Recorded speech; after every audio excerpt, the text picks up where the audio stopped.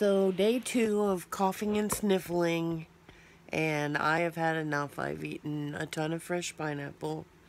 So, I'm just going to believe when I wake up tomorrow I will be well, because I don't have time for sickness and cooties, so they just need to flee from my body.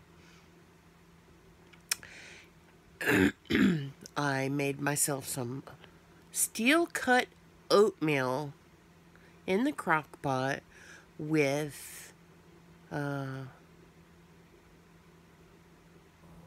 heck are they called? Craisins and apples and a little bit of brown sugar, and wow, was that ever good. So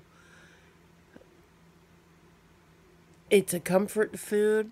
It is high in carbs, but it's healthy for you. So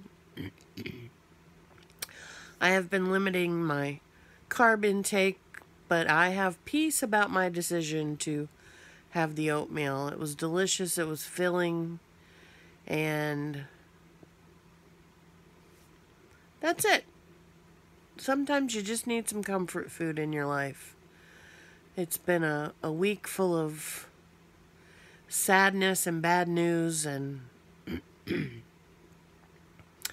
sometimes just a little comfort food will help.